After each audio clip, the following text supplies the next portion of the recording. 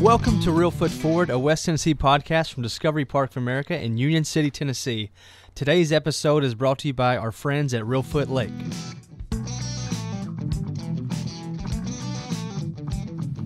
Thank you very much, Zach, and welcome to Real Foot Forward, a West Tennessee podcast where together we explore the history, the people, and the culture of our home here in West Tennessee. I'm your host, Scott Williams. Okay, Zach, as usual, before I introduce today's guest, what is something you have discovered this week at Discovery Park of America?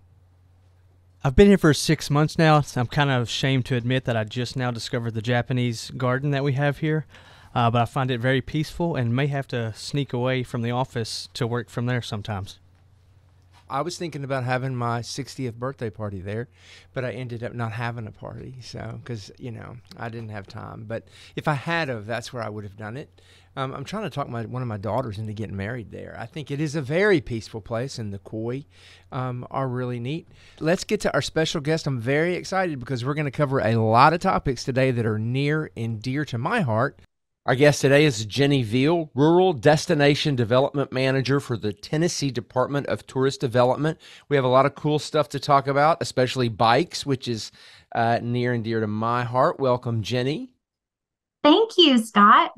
So you and I have been in a lot of similar things. Looking at your Facebook page is a lot like looking at my Facebook page. So we have a lot of cool stuff to talk about. But before we dive into all of that, back me up and tell me where you're from and where you grew up, that kind of thing. Okay. So my family is originally from New England, so from Connecticut and Massachusetts. And we lived up there until I was in middle school and then moved around the country quite a bit, but ended up in Tennessee in high school. And so the South is home, and I've been here a long time, married a Southern boy from Chattanooga. So it's home and I love it. Wouldn't go anywhere else. And so we had talked earlier about you driving into the mountains and how much you enjoy those in Tennessee. For those who are listening who haven't ever been to Tennessee, it's a very strange state in that, it's three very distinct divisions, and I would argue four, if you separate West Tennessee into Memphis and the rest of the rural part of West Tennessee. And you've got Middle Tennessee, which, is Nashville, and it's a lot of outdoors, but then East Tennessee is very outdoors and mountainous. And do you take advantage of those mountains? I do, yeah. And it's been interesting to me. I live outside of Chattanooga in Sequatchie County and have been there since our daughters were young, so about 18 years. And so I know Southeast Tennessee very well and love the whole eastern part of the state. But as a part of my work, I've been able to travel and learn about the entire state. And we work with our at-risk and distressed counties across the state. And I've fallen in love with the whole state. It's all very different, the geography, but I love West Tennessee. I love the Mississippi Flyway, and I'm really intrigued with the Mississippi River. So it is a very geographically diverse state, but I think each region has its own attributes that are really special. But yeah, East Tennessee is fun. The mountains are unbelievable. I love going up into, the Northeast Tennessee, and we went up to Roan Mountain State Park not too long ago, and you can walk on a portion of the Appalachian Trail, and that was kind of fun. So Discovery Park was just added as one of the interpretive centers on the Great River Road, which is the Mississippi River Trail that, 10 states have all contributed to anyway. So that's kind of a fun thing. It's coming up. It is. And one of the interesting things I learned about the Mississippi River is there's pretty limited access to it. I was at Fort Pillow State Park recently talking with the park ranger and just trying to understand, how can I go see the river? And he was like, well, it's pretty limited. You can go to this overlook and it's way off in the distance. So I think that's been interesting, that it's hard to get to the river to see it. But it's such an important river to our entire country, but certainly to Tennessee, and the history of that river I always think of Mark Twain and want to know about the old river boats and all the history of that river. So I'm glad y'all are interpreting that history. Yeah, the next time you are here in this part of the country, you need to go visit Hickman, Kentucky, which is very near here if you haven't yet. It's an older town, and Mark Twain actually was there in Hickman for a while, and you can see the river, and it's a really interesting little town that you might enjoy checking out. Yeah. Let's talk about your career path. Where did you go to college, and what did you major in? So I went to UT Knoxville and I have a daughter there now. So I'm a vol mom now and studied communications. Originally, I was really into the geology and geography, and I thought I was going to get a degree in one of those areas, but took some journalism classes, and we were talking about like writing a lot about conservation at the time. And I just got sucked right in and worked at the Daily Beacon newspaper. I got to work I was a staff writer, but then also served as a managing editor there and fell in love with writing. Not as much journalism. I did work for the Nashville Banner for about a year and a half, but I really loved freelance writing and writing about conservation topics and outdoor family travel topics kind of early on in my career. And so you would travel around and then write about your experiences?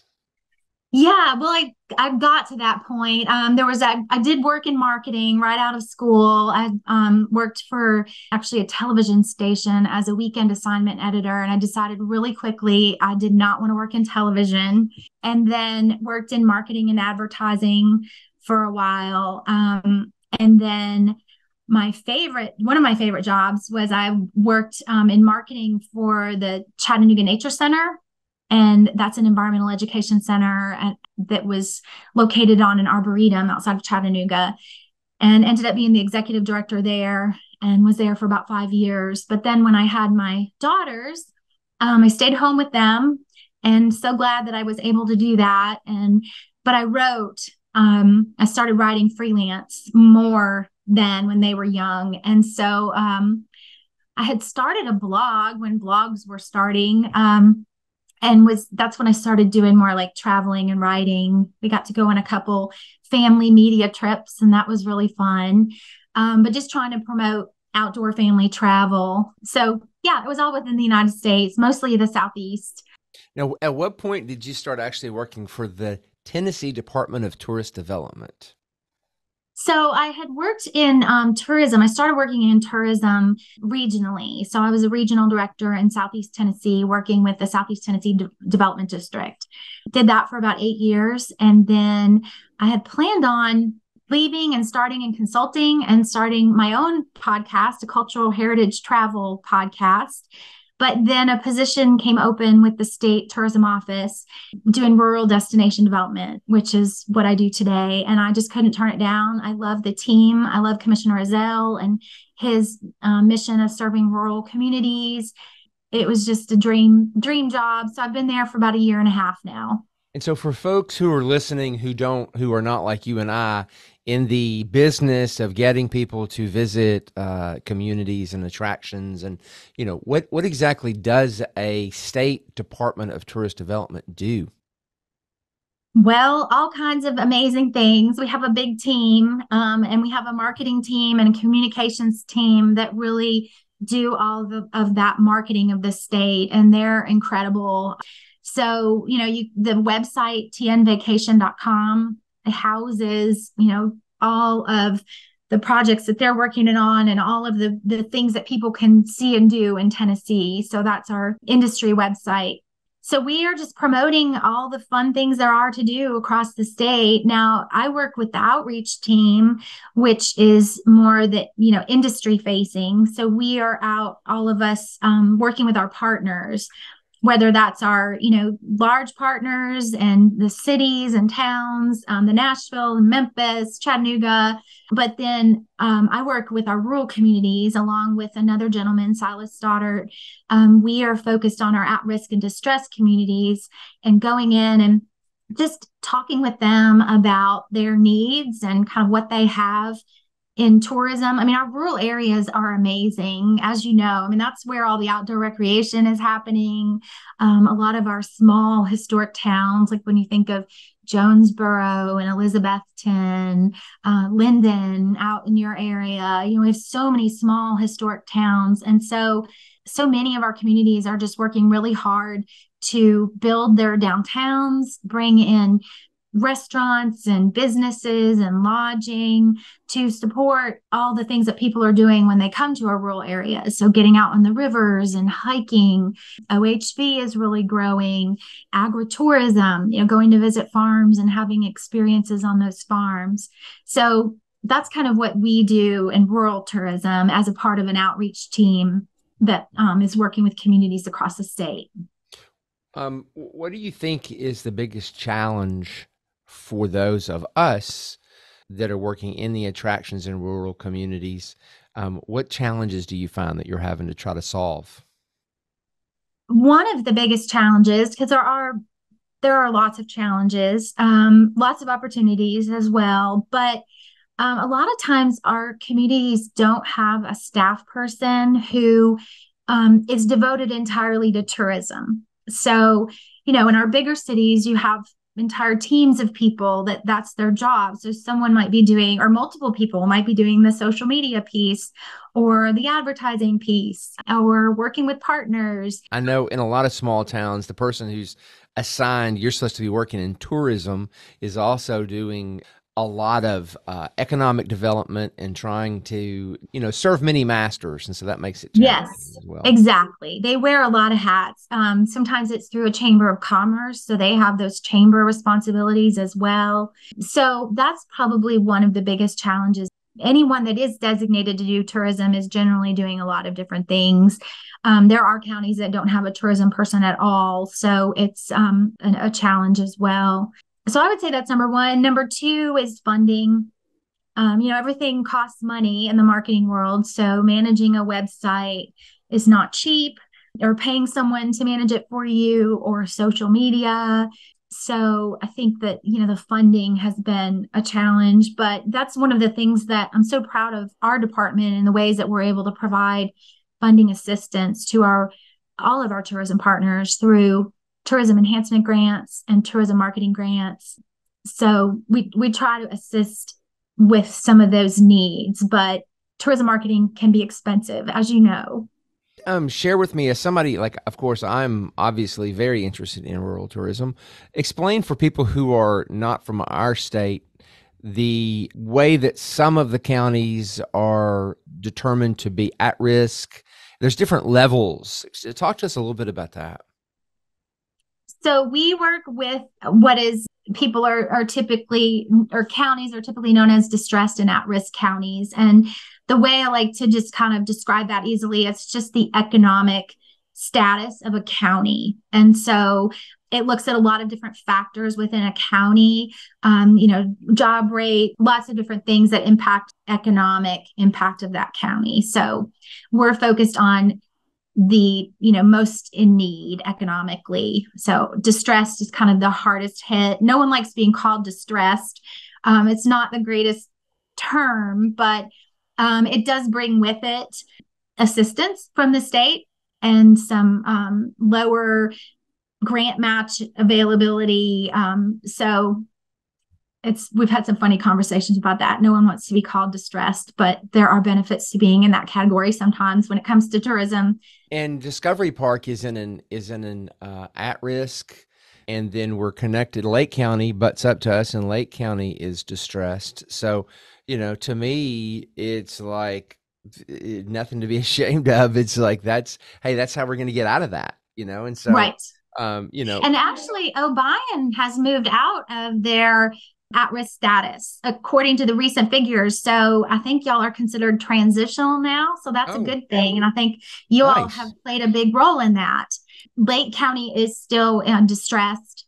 So we're looking forward to working with them more. The new head of schools in Lake County, head administrator, is very interested in using Discovery Park as part of their tourism program to help young people learn more about the hospitality business, to try to help get them jobs. Whether they go to college or not, hospitality is a good option for them. So It is. I mean, tourism is for Tennessee, it's the second biggest industry in the state. And in most states across the country, I've heard that it's in the top three biggest industries.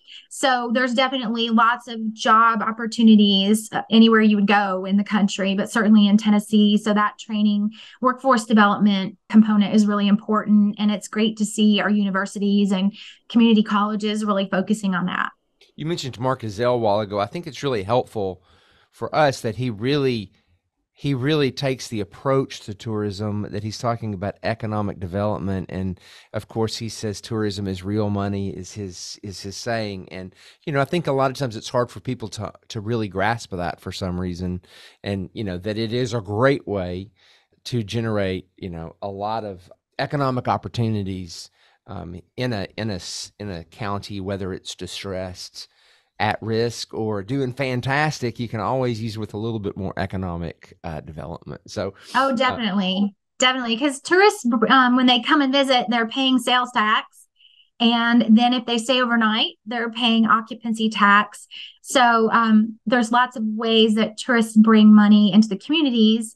And then they're not staying there. So we don't have to teach their children, or hopefully, they're not using the hospitals or the police departments and jails. And so they leave that money behind for the communities.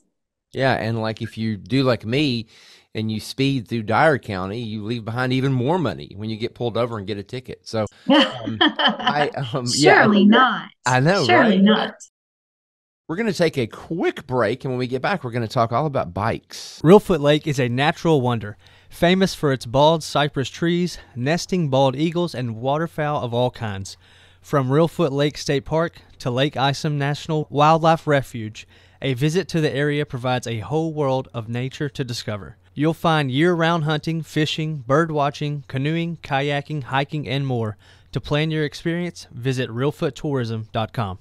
Okay, welcome back. I'm with Jenni Veal, the Rural Destination Development Manager for Tennessee Department of Tourist Development. Jenni, we have talked all about tourism and rural communities, and I'm really excited to talk about the new bike program in Tennessee. First question is, are they going to take that logo and make a T-shirt out of it? Oh, of course. Yes. I love that logo. It's the state Yeah. of Tennessee and the bicycle and the helmet and everything. It's a great logo. Well, thanks. Have you seen the animated version of the logo? No, I have not. It takes over a room. We were sharing it recently at a meeting, and the whole room was like, oh, talking about it. We finally said, okay, we got to get over the logo now. We got to move on. So yeah, there's an animated version that's really cute. It'll be on the website when it launches. Well, I'm ready to buy a T-shirt whenever they're for sale. You just let me know. Well, I will get you one. So Thank you. yeah, we're excited. Bike Tennessee is a road cycling initiative that we have been working on. It's still in the development stages, but will launch in the spring of 2024. What we're doing is having the 9 regions of the state mapped for road cycling. We are working with a gentleman out of Chattanooga, Shannon Burke, with VeloView Bike Tours, and he has been providing through his business high-end road cycling tours for years. And he actually was doing a lot out west, but his family is from Sevier County area, and he and his wife wanted to move back. And he has just found Tennessee to be a beautiful place for riding, and has said, to many people that it's as good or maybe better than even the West. So he has kind of been our mapping guru to look at road cycling routes across the state. We're looking at them by region. So there's like 9 regions of the state that he'll be mapping. Initially, we'll have between 6 to 8 routes per region. But he's really good at curating routes, because we want these to be as safe as possible. When you get on a road, there's inherent risks with that. But being on rural roads, is different than being on state routes. And so he's looking at these regions to find those low traffic roads that also have some towns nearby so people can visit. All of the routes are loops. And so he's finding a place where someone can park and there would be restrooms, and then they could leave from there and ride generally he's mapping about 30 to 40 mile routes that can be modified as well. Some of them are really challenging. Roan Mountain has a route that I will never do probably because the elevation is crazy. We're excited about it. There's really not any other states in the Southeast that are marketing cycling in the way that we're hoping to do. We've been looking at some states out west that do it really well. Oregon has a beautiful scenic bikeways program. So we're hoping to really capitalize on that. It's a, huge industry, especially after COVID or during COVID, people were buying bikes. You couldn't even buy a bike, hardly find them. So people were getting out more and riding. That's just, continuing. And so we're excited about bringing those folks into town or into Tennessee, into our small towns and rural areas. Well, of course. So when I moved here from Washington, D.C., I rode my bike a lot in D.C. because there were bike trails everywhere. Moving here, I really had to take advantage of, riding way out in the country. And I was worried at first, like, was I going to get hit by a car? But it is remarkable how few cars are way out in the country when you're riding. Oftentimes I would get up early in the morning and ride for an hour or so and never encounter another vehicle. Yeah. So it was very fun routes out there. So I'll look forward to seeing the routes that he's picked for my area here in Obion County. And hopefully people will come visit Discovery Park with their bikes and take off and ride. It's definitely a fun area. I know there's a bike event, Ride the Fault Line or something like that rides along the New Madrid fault line every year. So hopefully they'll be able to ride part of this as well. Oh yeah, definitely. And we will be promoting cycling events as well on the website. And just kind of as a note on this, one of the things that we're really stressing in the meetings that we're having in our communities about Bike Tennessee, because we're going out to do community outreach meetings now and some partner pedals with our community partners to experience shortened versions of some of these routes. Bike Tennessee is really focused on cyclists who are comfortable riding on roads. So these are not routes that we would say, take your kids out on. These are for people who are comfortable riding on roads and kind of know how to go about that, the safety things that they need to be thinking about, the equipment that they need. So just as a note on that, it's not the family friendly riding. This is you're on roads with cars. But what we do hope is to expand the program to include mountain biking and gravel riding as well. So we're talking about that and how that might look. And we do include within the regions where we have the mapped routes, we'll include anything like rail trails, anything that would be more family friendly. So if someone's on the website and wants to be off of a road and doing something on, I think of like the Tweetsy Trail in Carter County and Johnson City, those types of things will be on the website as well. So we can get folks in that direction if they want to ride something that's not on a roadway. When do you think that the website will be up so people can check out their area of Tennessee to see the routes? So I expect it would be by May of 2024. I think we could be safe saying that. And at that point, we'll have most of the routes or the regions mapped, but we will be adding them over the summer as well. So the complete mapping of the state will be ready by late fall of 2024. But we wanted to get it up and running because we'll have about 6 of the regions mapped for the spring. So we wanted to get that out there to folks. And then people will be able to go to tnvacation.com to find a link to the routes, I'm assuming. Yes. Fantastic. Well, thank you so much. I'm super excited. As soon as I heard about this at our last TN Vacation Tennessee department, that's the hardest thing for me to remember to say. And y'all say TD is what you guys say, the inside lingo. At the last TD board meeting, they talked about this, and I was super excited. And at the governor's conference, they talked a lot about it, and I was very excited about that. So anyway, I'm really looking forward to riding the routes and reporting back. I'm sure there'll be some folks out there that will ride all the routes throughout the whole state.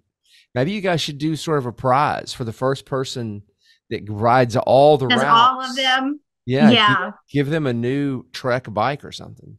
We need to do that. Yeah. That's a good idea. Awesome. Well, hey, thank you so much for joining us on today's podcast. I really appreciate it, and I'll look forward to you coming here to this neck of the woods, and we'll show you around Hickman, Kentucky. Great. Thank you.